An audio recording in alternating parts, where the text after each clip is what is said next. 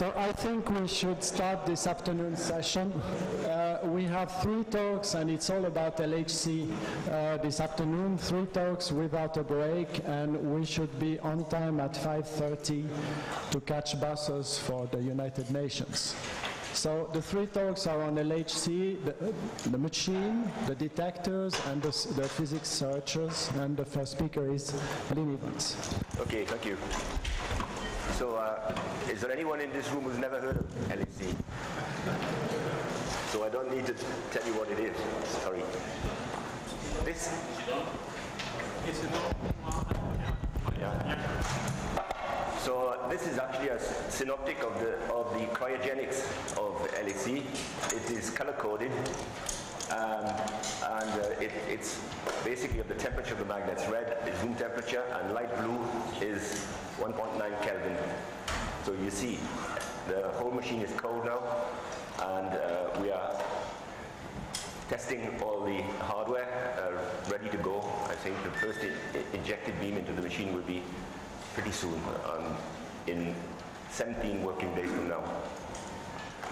So just to use this to go briefly around the machine, starting with point 1. Of course, this is the Atlas cavern.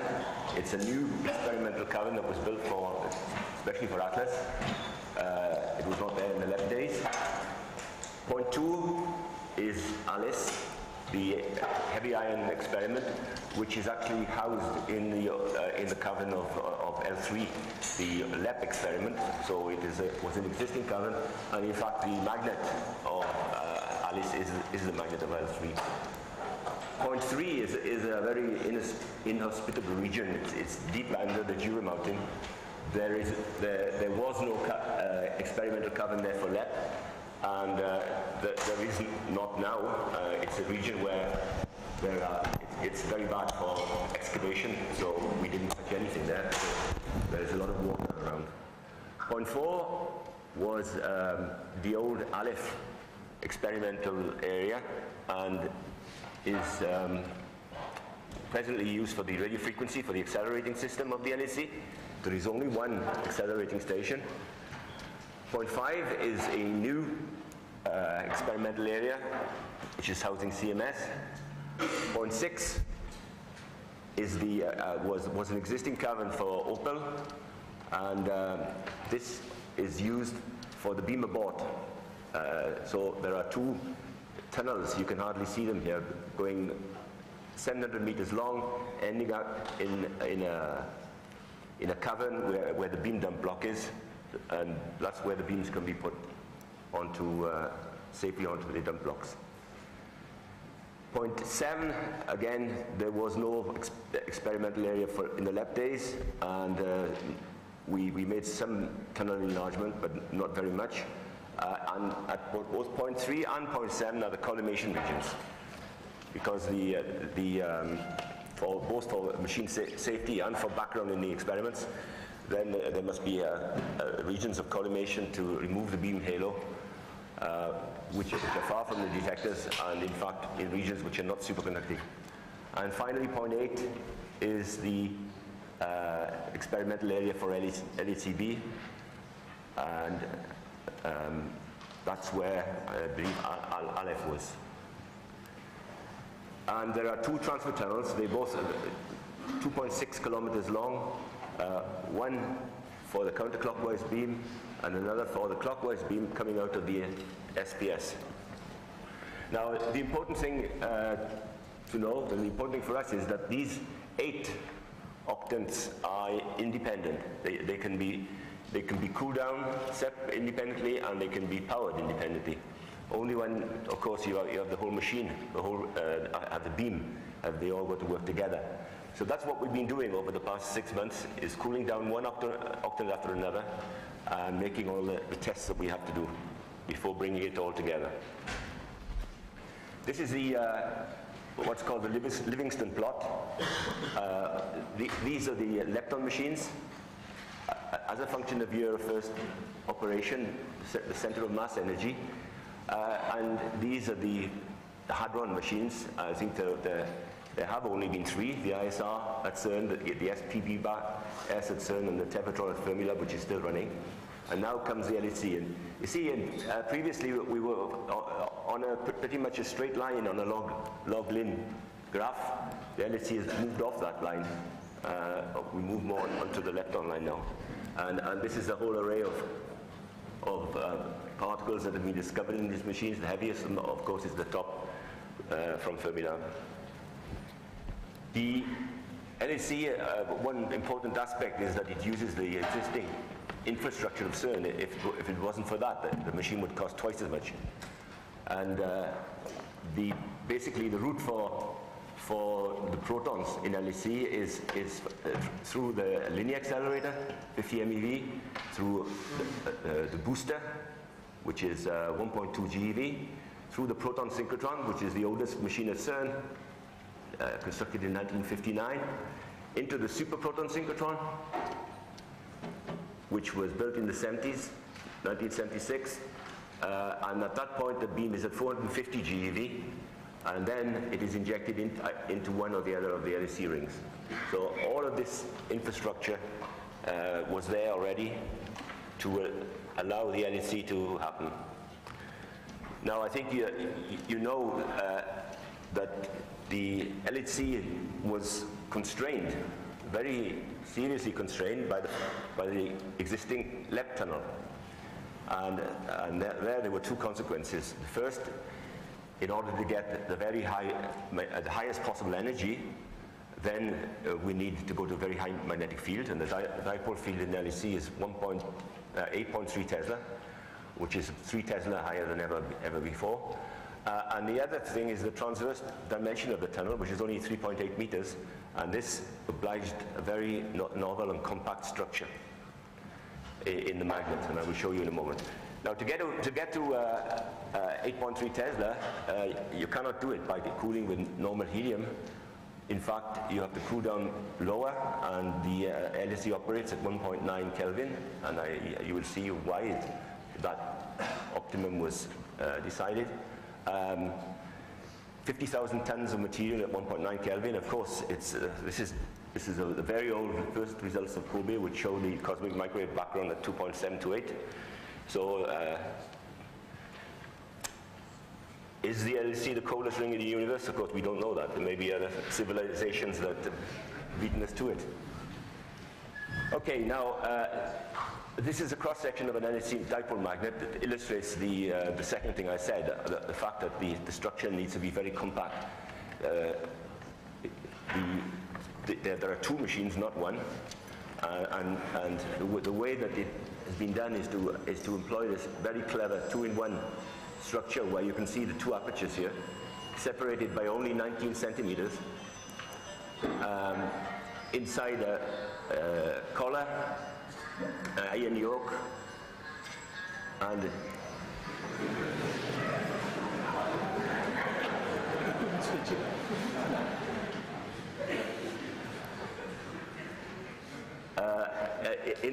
inside the yoke structure, in a cryostat, which is evacuated, of course, and with thermal screens to protect this 1.9 Kelvin cold mass from any heat coming in from the outside. Now, being string theorists, I thought I would teach you some very advanced physics. How does one get, I mean, the dipole field, of course, for protons going in opposite directions must be up in one aperture and down in the other. So first of all, how do you make a magnet with a perfect dipole field? Well, very simply, the perfect dipole field, you just take a bar of conductor, a solid bar of conductor, forget about this for the moment, carrying a current density J, uniform, and if you compute the magnetic field, you can do it by Ampere's theorem. The integral of HDL 2 pi r h is equal to pi r squared J, and therefore you can get the field at any point. And you will see why I've got this displaced axis for the moment, but you can resolve the x and y components of the field just using Ampere's law. Now you take another bar of conductor, and this time the current is traveling in the opposite direction, and you do exactly the same thing. You use Ampere's law to find the two components. And then, now what you can do is this. Because the currents in this region are equal and opposite, so you can remove the material once you've done the mathematics. It's useful to put a vacuum pipe as well for a beam. But what you see is that everywhere in this volume, the horizontal component of magnetic field is 0, and the vertical component of the field is constant. So this is the current distribution that you will want for a perfect dipole field. You cannot make a perfect dipole field, but this is what an LHC magnet looks like. These are the superconducting cables distributed with copper wedges spacing them, and of course this has been optimized to minimize the minimization of the multipoles that inevitably will come in this magnet. And just for your information, this minimization was done using a genetic algorithm. You see how perfect a two-in-one structure is for a field up in one aperture and down in the other, because the magnetic field lines have to loop around the currents. So around this one there's no problem, but the other way it just loops around like this through the two apertures. If the two fields had to be up, which is the case for there are a few areas where we are separating beams, where we have to do that, then the flux would have to come through this central region and would pile up. And in fact, you can only get about 4 Tesla with the fields up, but up-down allows you to do these very high fields. Now, one of the problems, I said that we have to reduce the temperature to 1.9 Kelvin, and at 2.17 Kelvin, of course, is the lambda point of helium, where the helium becomes a superfluid. We have to do that in order to get very high fields, but with it come some disadvantages. And one of the disadvantages, first one is that copper, or copper, niobium, titanium inside your cable, the specific heat is going down as T cubed in that region. So you lose a factor of 10 between 4 Kelvin and 1.9 Kelvin in the specific heat of the material. What that means is its ability to absorb energy. A given amount of energy will produce a much higher temperature rise at 1.9 than at 4 Kelvin. And you have to absorb energy in these magnets. During ramping, there are sort of eddy currents. There will inevitably be some beam loss. And also, when the magnets are training, this is when they're being brought up to high field, then they have these huge electromagnetic forces, 500 tons per meter, which produces frictional heat if a conductor moves and quenches. So it's much more difficult at 1.9 Kelvin to just absorb these energy sources without quenching, without exceeding the critical temperature at 1.9 and at 4. And in fact, you cannot do it unless you get the helium to help you, because the specific heat of helium is 5 orders of magnitude higher than of the material at these temperatures. So here you see the specific heat of helium. You can see the lambda point here, 2.17 Kelvin. And you've got to use this. And the way that you use it, the way that the coils are engineered, is that the insulation, they have to have insulation between the turns, but the insulation is porous, so that the helium can actually permeate inside the strands of the conductors, between the strands of the conductors, and can participate in any heat deposition, first of all through its specific heat, and also through its thermal conductivity. Because the other remarkable feature of superfluid helium is that this enormous thermal conductivity, 10,000 times better than the best copper, and peaking at 1.9 Kelvin. You see, that's why the temperature has been chosen. So this helps to evacuate heat from the coil if the heat source is slow. And also it produces an extremely constant temperature along a sector, I said, is over 3 kilometers in length, and the temperature is constant within millikelvin along that length, because superfluid helium is unable to support a temperature gradient. So those are the tricks in producing, in getting the helium to help. It's part of the design of these magnets. Now, how do you get the 50,000 tons down to 1.9 Kelvin? This is the phase diagram of helium, where this is the line between gas and liquid. At 1 atmosphere, of course, the boiling point is 4.22 Kelvin. And then if you pump on the bath of helium, then the temperature goes down. At 50 millibar pressure, you cross the lambda point. And to get down to where we want to be, you have to be at 15 millibar pressure. But we cannot pump on this huge magnet system. The way that we get there is, in fact, the magnets themselves are sitting here. They're sitting in superfluid helium at 1 atmosphere pressure. And the way that is achieved is through a heat exchanger. So the magnets themselves are filled with normal helium, 4.2 or 4.5 Kelvin pressurized. And here is a pipe. That pipe is evacuated to 15 millibar, and superfluid helium is expanded through a Joule-Thomson valve and trickles along this pipe, evaporating and cooling the magnets through the latent heat of vaporization, cooling the magnets until they also cross the lambda point, and they go down to 1.9 Kelvin, but this time at atmospheric pressure. So this is the trick. Every 106 meters of the LHC, and I think I've got a picture of it, we have a pipe 106 meters long connected to the big pumping unit to reduce the pressure to 50 millibar.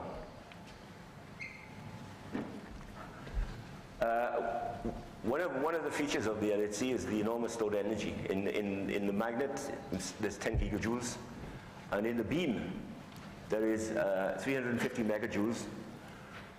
And this is a graph of the previous machines and where they have been.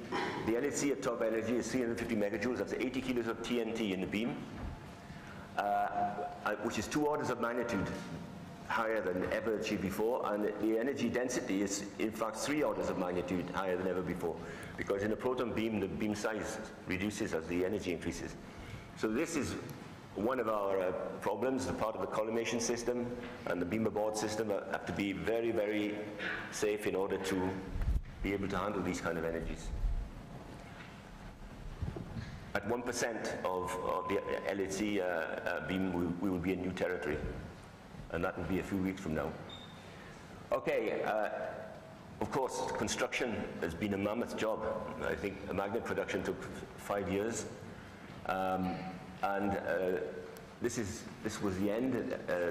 April last year, the last magnet went down. There is only one shaft of these are 15-meter long dipoles. There is only one shaft, and that's at the end of the CERN site. So these are all lowered down through that shaft, and then they are transported underground around the ring. The largest distance is something like 15 kilometers. We've done 30,000 kilometers underground at 2 kilometers an hour, which is must be not a very nice job.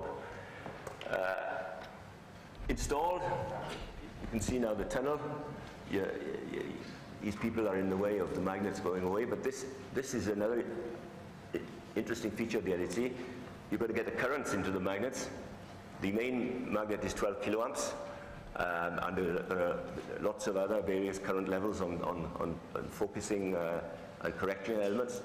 And they are fed into the machine through these feed boxes that look like this, where this is a current lead, where the heavy water-cooled cable, you can see some of these cables here, come from the power supplies, are connected on top at room temperature, and then the bottom is at 4 Kelvin, and somewhere along here there is what's called a lambda plate where the conductors make a transition from 4 to 1.9 Kelvin.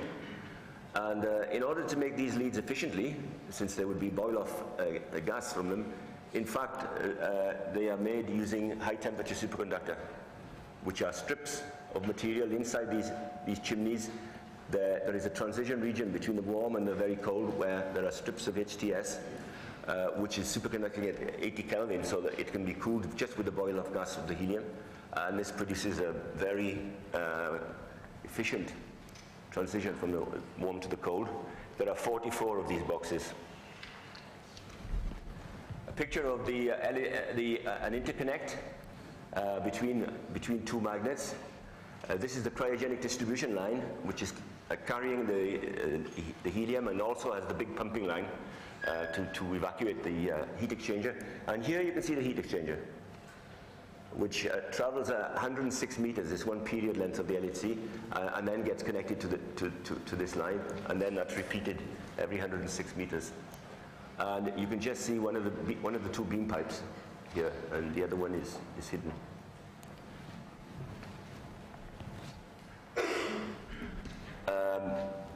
Of course, interconnects are very complicated. Here you can see superconducting cables being connected with an ultrasonic brazing machine.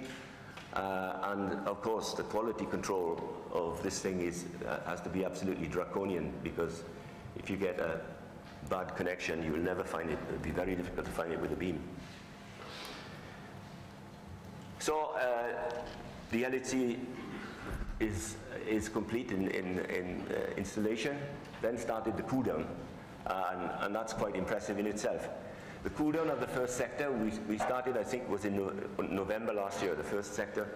Now, from room temperature to 80 Kelvin, we don't use helium. We use liquid nitrogen, not in the magnets themselves, but we evaporate liquid nitrogen in a heat exchanger to cool helium gas, which is then circulated through the magnets. This is much more efficient than switching on our own refrigerators at these temperature levels.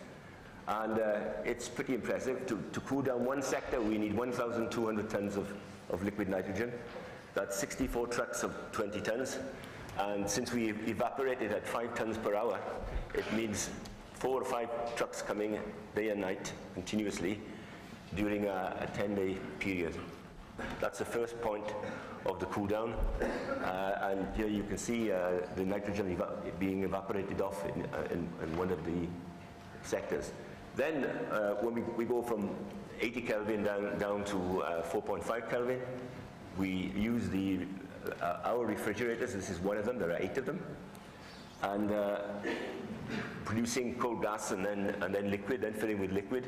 And then once we are full of liquid, we switch on the really sophisticated part, which are called the cold compressors, which produce this 15 millibar pressure in all of the heat exchanger tubes around the machine. And there are 8 of these as well, taking us down from 4.5 to 1.9 Kelvin. So you see how things went. The first cool down was very long. It was over the Christmas shutdown as well, but it was a learning period. And then as the other sectors came on, it's getting faster and faster. And now we can cool down in about 5 weeks, maybe a little less. And the same thing for warming up. So if we find a fault, if we find a problem that requires warm-up of a sector, then you're talking about 3 months off. Okay, now, this is I don't know why I start with 5.6, but it just is like that. This is what's happening today in the LHC. So this is the sector, starting with the sector 5.6. This is 0.5. CMS is here, and this is 0.6 where the beam dump is. And you can see the temperatures in the magnets. These are thermometers in the magnets. And as I said earlier, I think that the temperature is stable automatically by the superfluid. There cannot be a temperature gradient. So you see that the whole arc, so this is 3 kilometers of arc, is at 1.9 Kelvin. The inner triplet, these are the quadrupoles that focus the beams down to a very fine, the sigma of the beam size is about 15 microns in the detectors themselves. Are cooled also to 1.9 Kelvin. And then the matching sections, which contain separately powered quadrupoles, are cooled to 4.5 Kelvin. This sector 6.7 is at the moment is not superfluid at this moment because we are changing a turbine, and by the end of the week we will fix that problem, and then we will go superfluid. Sector 7-8, again you see the same picture. Sector 8-1, I don't know what happened to the acquisition, but it is again completely ready to go. And then the other 4 sectors are all ready, basically ready to go, apart from cooling down a few feed boxes and matching region sections. So, what are we doing? What are we doing now? Well, we are working day and night in order to commission the hardware now connected to these to the magnets. This is the main control room. We are working 4 fronts in parallel, 4 sectors in parallel, commissioning the power supplies, etc. To understand what it means, this is an example of 5 to 6 with the inner triplet, the matching section at 4.5 Kelvin and the arc, and a matching section on the 0.6, but it's not as sophisticated as this one.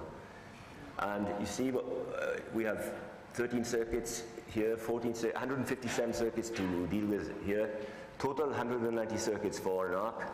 Each one of them has to be tested individually.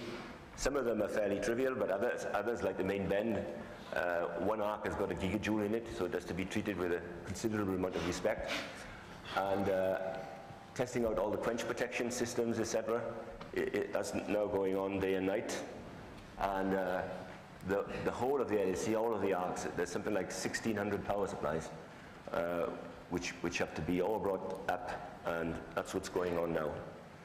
Once we tested the systems individually, then we have to do a global test of an arc. When you accelerate the beam in the LHC, everything has to ramp in synchronism. As the energy goes up, the main dipole field has to rise, the main quadrupole focusing field has to rise in synchronism with it, and all the other elements.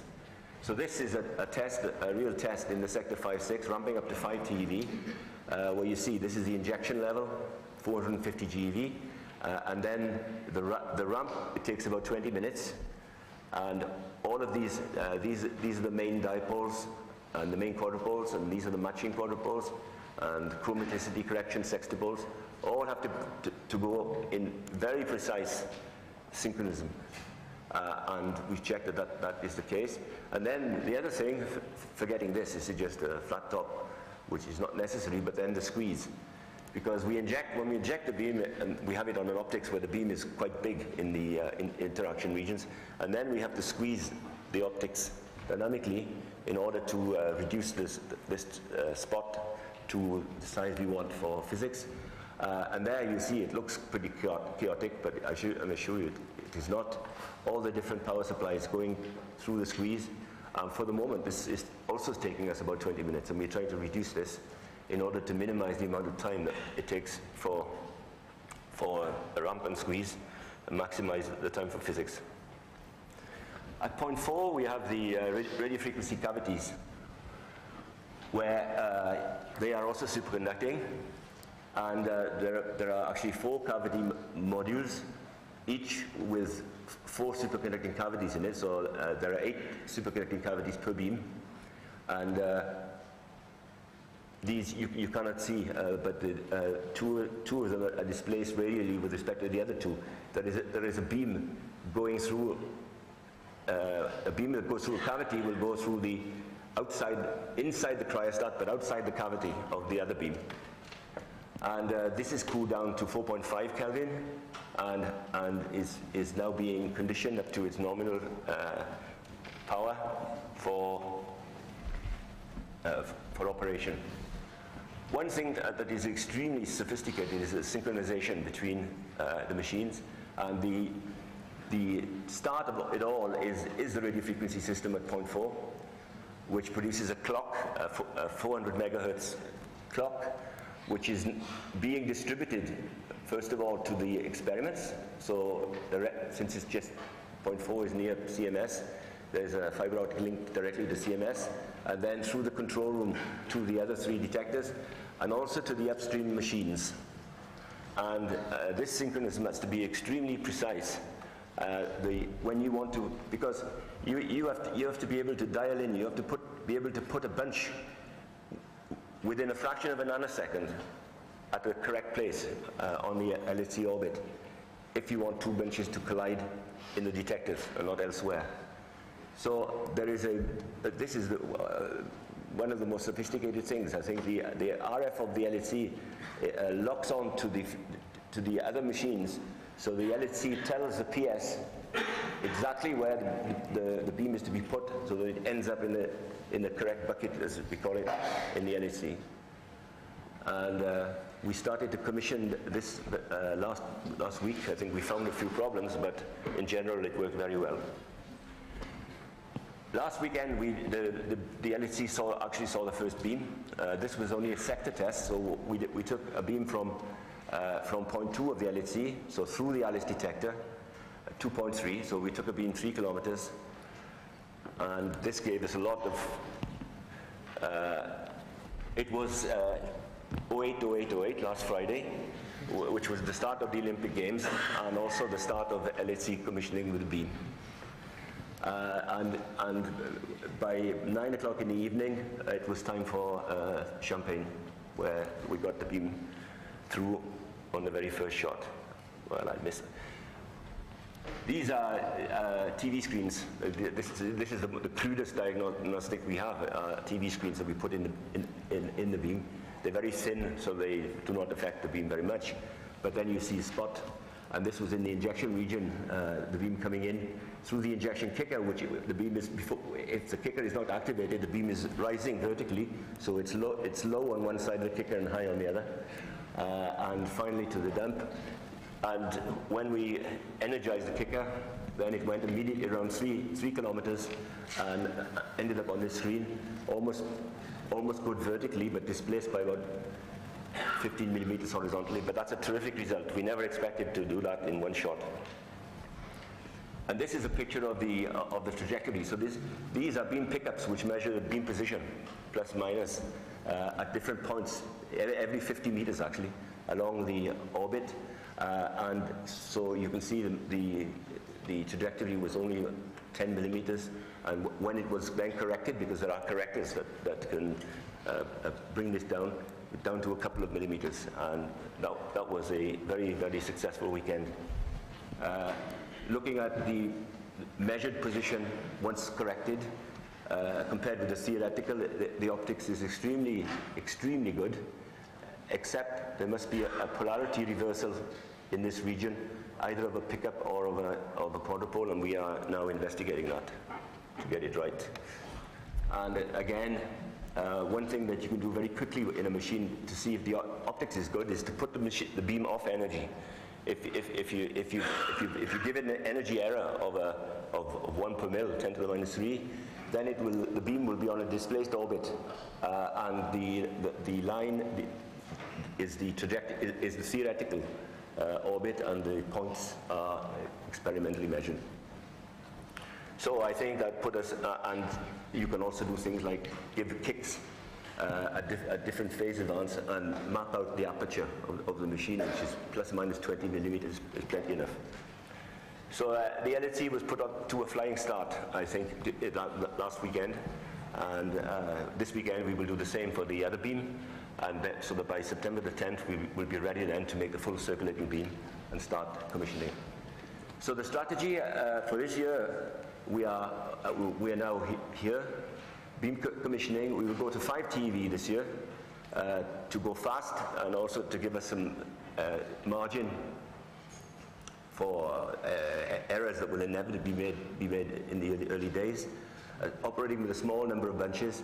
During the winter shutdown, we will take the machine to its final energy of 7 TeV, and then start off in 2009 with the nominal LHC beam. The commissioning steps, we'll establish the first turn on September the 10th, getting a circulating beam, commissioning the optics at higher intensity, putting 2 beams in, then starting to accelerate, where there is a region called snapback, which is going to be well, I think we got it well under control, but it's not easy. Getting up to top energy and finally getting on the experimental magnets and getting the physics program started. And for each of these steps, of course, there is a very extensive documentation. Prospects well, we expect about 30 days to do the whole thing. Maybe we will go faster, maybe we will go slower, but I think that's quite reasonable. And what do we expect? This year, realistically, our aims this year are to get something like 10 inverse picobarns of integrated luminosity. And I think there's been an analysis of what physics can be done, and I was surprised how substantial it is with that kind of luminosity. Then next year, of course, then we will really turn up the wick, and we expect to get several inverse femtobarns in 2009. So, I think that, just to summarize, the whole machine is now cold and in the final stage of commissioning. What is quite remarkable, this project has been 14 years in construction of both the machine and the detectors, and I think it's true to say that both the machine and detectors have converged remarkably well to termination. I mean, it's not a question of the detectors sitting around waiting for the machine to be finished, or the other way around. I think we are all struggling to finish at the same time, and that is really amazing considering the long time. 3 weeks from now, the first beam will be injected, and the real commissioning of the circulating beam will begin, although it got a jump start, I must say, last weekend, and we will continue the momentum. The first physics run will be at 10 TeV, and we will train the machine up to 14 TeV during the winter shutdown. Okay, thank you.